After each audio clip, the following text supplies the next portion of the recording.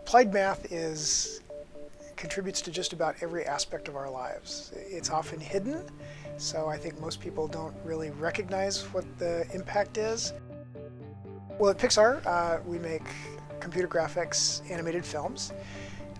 So it's all about telling meaningful stories, and below that there's a lot of mathematics and computational physics that is needed to provide the algorithms that the software developers are using to create those tools. So mathematics can really bring sort of the glue that holds different disciplines together and be a catalyzer that brings the different things together. And in my experience, this is something that mathematics, applied mathematics, can really bring to these fields, and there should be more of that. I'm working on a variety of fields. One thing that right now is very interesting is vehicular traffic flow.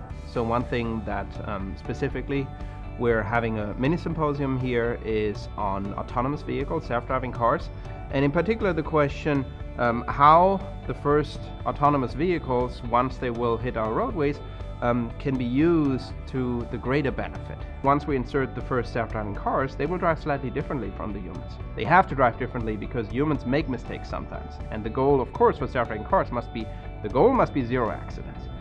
In my field, applied math and computational methods are having an impact in solutions for cardiovascular disease. So our work has made an impact clinically through our development of a couple of different surgical methods for children with congenital heart defects. Applied math and computational science are absolutely critical to helping us understand the world around us, to understand how that's changing. My own specialty is looking at climate change, and we wouldn't be able to start understanding climate change if it wasn't for our understanding of applied math. We're trying to understand how our climate is changing and ultimately be able to provide policymakers with better predictions of what's going to happen so we can make more informed decisions about how to handle this and what to do. The system you're studying, it's applied math.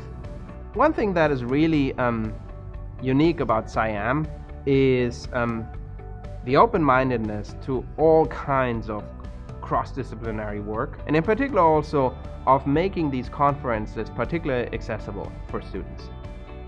And the other thing that I think is really important about SciAm is the ability to use this to speak to a much wider general audience as well, to demonstrate the power of mathematics to tackle some of the world's great problems.